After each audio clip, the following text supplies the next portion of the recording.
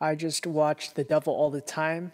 It's the latest movie on Netflix that is being recommended and pushed really hard, starring who is it starring? Bill Skarsgård, the It guy, Spider Man, Tom Holland, a couple of other people that you'll recognize. Actually, two Avengers are in this film. The dude with the robotic arm. What's his name? I don't know, but he's in this film too. I just made that connection. But yeah, it's really good. It's really intense. It's a pretty long movie, but it's definitely very epic. So I'm just gonna read the Wikipedia summary because they put it best. Its plot follows disparate characters in post-World War II Southern Ohio and West Virginia, including a disabled war veteran, a husband and wife who are killers, and a false preacher. And it spans all these different stories, and it also spans multiple characters. And in the beginning, it might be a little bit hard to follow, or at some points it'll be hard to follow because there's so many movies going in and out. But ultimately, because we spend enough time with each character, even in the different time zones, we get a sense of who they are, what their motivations are, and it reminded me of The Place Beyond the Pines.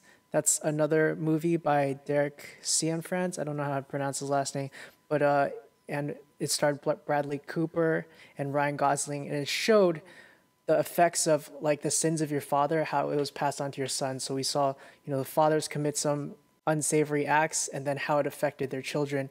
And then same with this film, we start with seeing some characters trying to get their life together, just trying to start a life, especially back in post World War II when not everybody was having like a good time, especially in the places that they showed in West Virginia and Ohio. It was just really, really tough for people to get off the ground. There's like a glimmer of hope, but ultimately they are all sinners. This is called The Devil All the Time. Every single character in this has, I don't want to say evil in them, but they're very human and they do terrible things, all of them. But this movie does a great job of when our main characters that we're supposed to empathize a bit with are doing terrible things, we kind of get it. They're things that are pretty unforgivable that in a court of law they would definitely get in trouble. But when you look at the context of what's happening, let's say one of our main characters is Arvin, and he sees his father do something terrible at a very young age, and then we see him kind of repeat the same issues, and it doesn't make it right. But we understand why he is the way he is, why he has such a short temper. And every single story is super interesting. There's even a narrator, and usually I don't like narration. It just doesn't really work. It's hard to make it work. But in this case, the narrator actually really helped. It helped move the story along, and it made it so that the jumping in between the different characters, it was kind of meshed together better just with the omniscient narrator kind of, yeah, guiding us along. But overall, I really like this film. I think it was super well cast. Edward Cullen, that actor, what's his name? I'm having trouble remembering names. But one sec. His name, Robert Pattinson. He's so freaking good in this movie. I hated him so much. His accent is so weird, and I don't even know if it's accurate, but he was fully committed to this role. And I want to talk more about spoilers, so no more. So go watch this movie. That's what I meant. I mean, no more spoiler-free talk. It's really hard to not really give anything away while trying not to spoil it, but I highly recommend it. I would probably give it like a 8.5, 9 out of 10. Super good. Real criticism, whatever. Just go watch it. It's good. You should like it. If you like movies, if you like the Adventures, there's two of them in this, you'll like this movie. Okay, so now spoilers. This movie is just... Oops, sorry. Arvin, basically the main character, played by Tom Holland. I really like how this character is written. And actually, I was kind of like thinking, as fucked up as he is, like what he ends up doing, he ends up murdering a bunch of people for vengeance.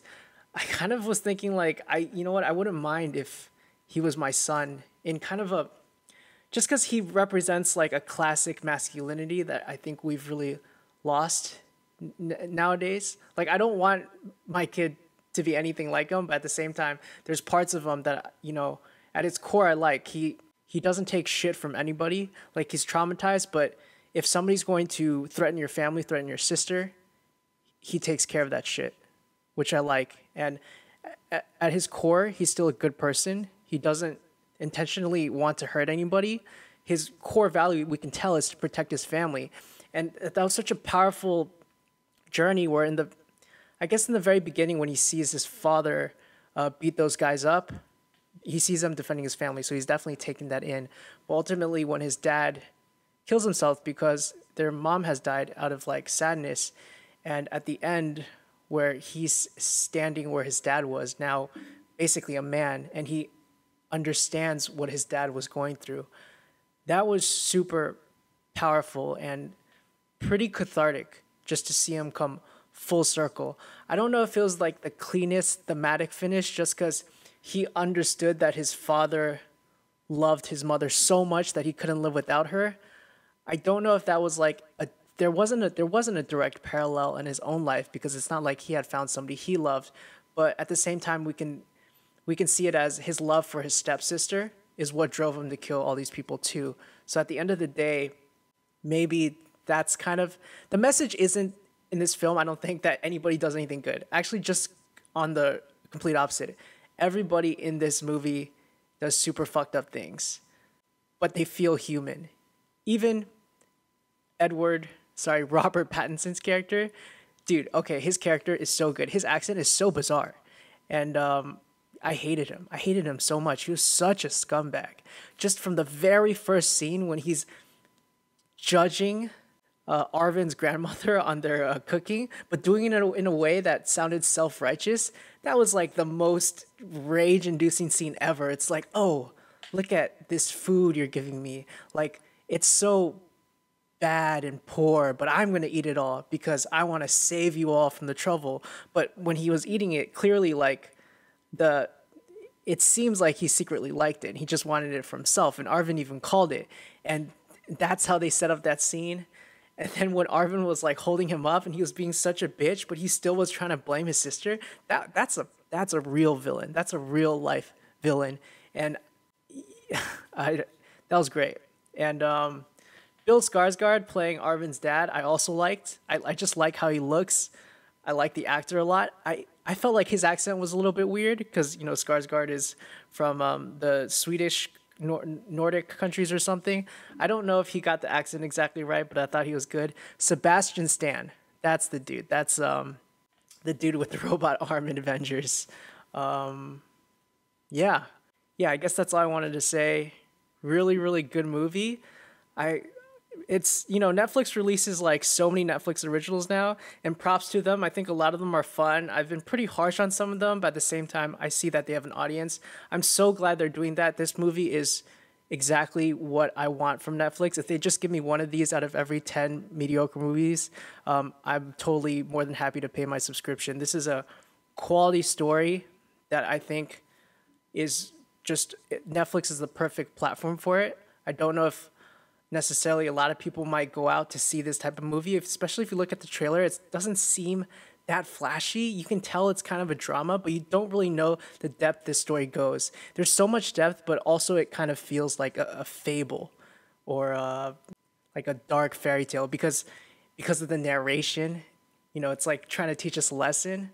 But and also the funny thing is, as anti-religious as this seems on the surface, because everyone's praying all the time and their lives are complete shit, it actually makes me empathize more, or a part of me almost likes religion a little bit more, because if the director or writer of this has any religious bones in his body, which I feel like it's possible he does, because there's so much symbolism and imagery and messaging in this, at least it's being honest. It's like showing us a very true reflection of what humanity is capable of and deals with every day. And that's what I really like. Maybe because of all this suffering, all of this terrible things that are just also self-inflicted, there's probably demons or something in all these characters. If that is what life is, then I understand why you would need God. Because life in this film it's brutal. It's really brutal. But yeah, that's all I got. Really like this film. Check it out. Let me know what you think. Thank you.